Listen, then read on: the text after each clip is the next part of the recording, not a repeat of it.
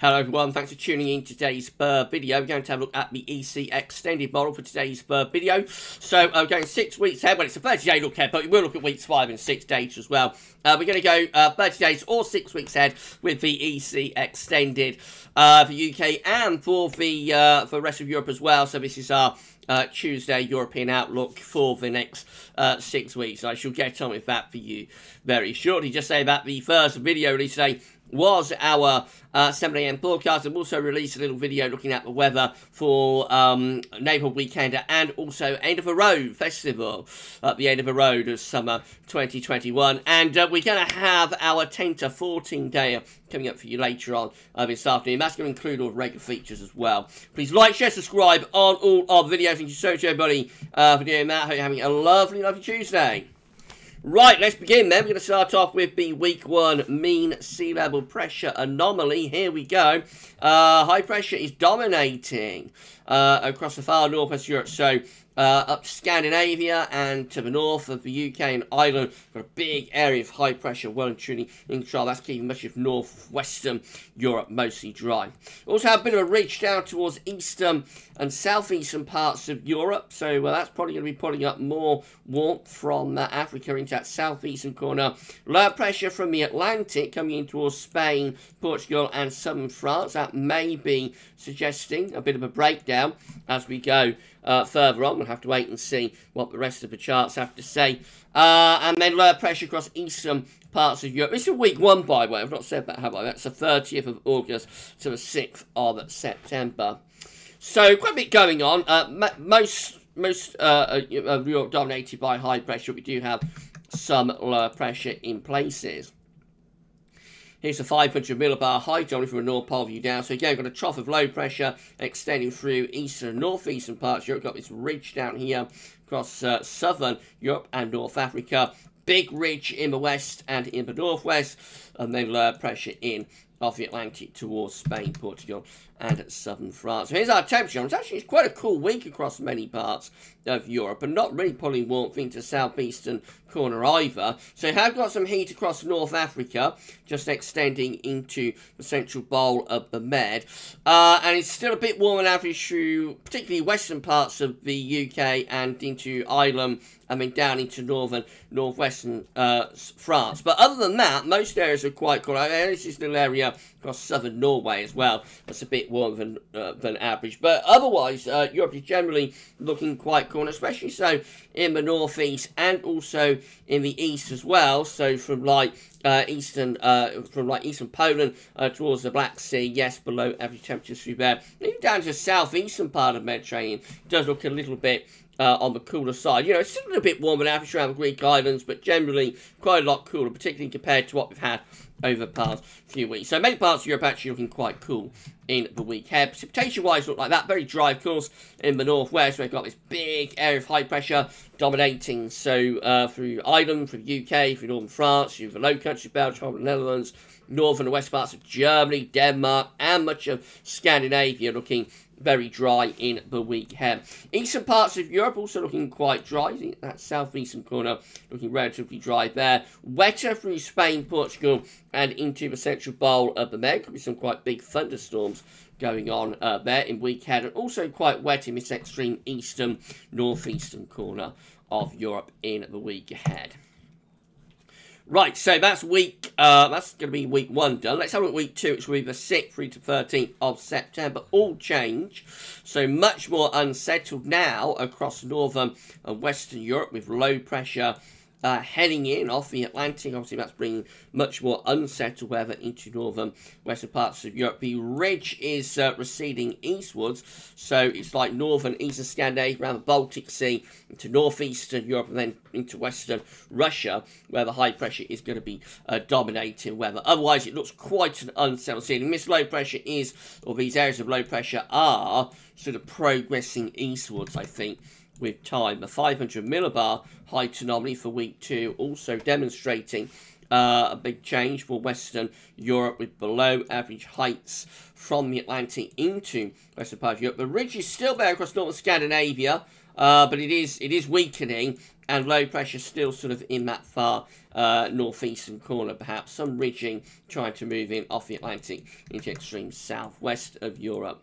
The week 2 temperature anomaly actually warms up, so although it turns more unsettled, it actually starts to warm up a little bit across this northwestern corner. So Ireland and the UK go a bit warmer than average. Scandinavia, especially eastern Scandinavia, around the Baltic Sea and towards western Russia, I mean down its east side of Europe, looking quite cool. And into southern Europe, warmer than average through Italy and into central bowl of the Med. So a bit on the cool side through northern parts of Spain, warmer through southern and southwestern Spain, and generally a bit on the warmer than average side in that southeastern corner of the Med as well. Precipitation wise for week 2 goes much wetter across Western Europe. Look at this, well above average rainfall on this western side. So from Ireland and Portugal in the far west all the way over to western parts of Poland to the east, it goes significantly wetter than average, especially through Ireland, through the UK, through France, through the Low Countries, through Germany, into Denmark, looking really quite wet there. Northwards into the central north part of Scandinavian Peninsula, goes drier through that area. The southwestern tip of Europe, like southern Spain, North Africa, a bit drier than average through there. And then around the Black Sea, it's a bit drier than average too. Near normal precipitation in this area, where, of course, the ridge is beginning to break. Right, we head through to week 3, which will be the 13th to 20th of September. Wow, look at this, very, very unsettled. Wet September coming up through many parts of Europe, especially the western part of Europe. If the ECM is right, it's been signalling this for a little while. So, yes, significantly wetter than average through Western Europe, and especially, again, around Ireland, through the UK, and into some parts of Scandinavia, the Low Countries of northern Germany. This area here is where the low pressure is situated, but generally it just looks quite low pressure dominated really across the whole of Europe, to be honest, by this point, all the way from the far west to the far east. We've generally got lower pressure. So have a look at 500 millibar height anomaly. Again, looks really unsettled, doesn't it, there? 13th to 20th of September, big trough of low across northern and western Europe, and extending into some parts of central Europe too. The ridge is ever weakening to the far east and northeast. This does look like a very significant change, and September doing something, you know, that it has done for quite a while. It's been quite a while since it had a really wet September. Across northern and western Europe anyway. It looks like this might be it. If the ECM is right, then a deluge is coming. Temperature anomalies are lowering as well across Western Europe, so we're going slightly below average now from Scandinavia down towards France and into northern parts of Spain as well. Ireland and the UK could be included in that. At the same time, though, Eastern Europe's going a bit warmer, actually. So from Italy over the Adriatic into towards the Balkans, then down in towards the southeastern corner of the Mediterranean, Greece and Turkey, looking warmer than average through there. So a northwest-southeast split looks like it's setting up with temperatures for week 3. And week 3 precipitation also looking significantly wetter than average again through northern and west Europe. By week 3, the signal, you know, the strength of the signal is normally weakening, particularly for precipitation. But this looks really wet, actually, for northern and west Europe, all the way over towards the Ukraine. So all of this area is wetter than average. It's drier through the southern part of Europe, down into the southern part of the Mediterranean. And then go through to week 4. This is going to be the 20th, 27th of September. So another change taking place. We're losing the lower pressure now. We've got low pressure across southern parts of Europe. Otherwise, I'll just put in a couple of question marks because it's not really clear what the pressure is doing, but it might be transitioning into some higher pressure perhaps across northern and west Europe. Again, the 500 millibar height anomaly is looking quite mysterious there for week 4 with not much of a signal. The temperature anomaly looks a bit warmer than average across the far northern part of the Atlantic. So up here we're warmer than average.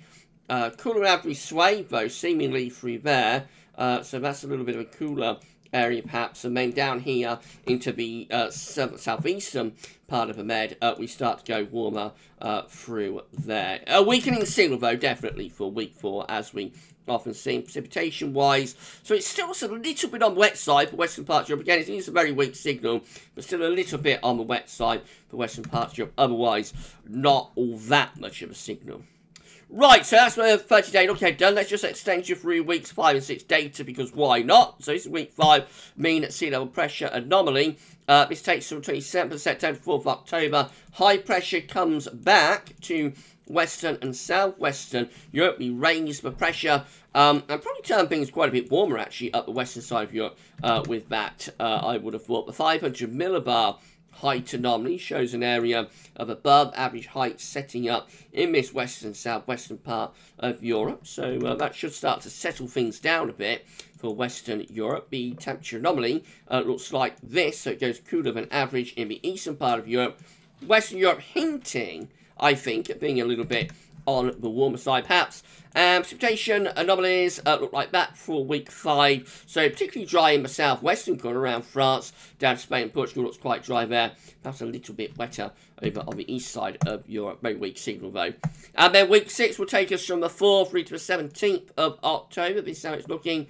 Another change, high pressure then pulls out into the middle of the Atlantic. It's a mid-Atlantic ridge, essentially. So that could start to send wind into the north, across the west side of Europe. Higher pressure in the southeastern corner. The 500 millibar height anomaly for week 6, again, suggesting a bit of a mid-Atlantic ridge through here that might get the wind into the north through western parts of Europe. You'd think this would be a cooler week for west of Europe. Actually, most places don't have much of a signal. Looks a bit cooler over on the east side of Europe. And the precipitation anomaly for week 6. Very, very weak signals by that point. I don't think we can draw too many conclusions, other than, I suppose, the Atlantic looks relatively dry around here, where we've got that high pressure ridging northwards. But I think by week 6, the signal is so weak that we can't really draw too many conclusions. Right, so wet September to come through western and northwestern parts of Europe, if this is right, or certainly a couple of weeks of very wet weather. Anyway, from the second week of September onwards, we get a little bit of a deluge setting up, maybe getting back to some higher pressure towards the end of September and into October, though.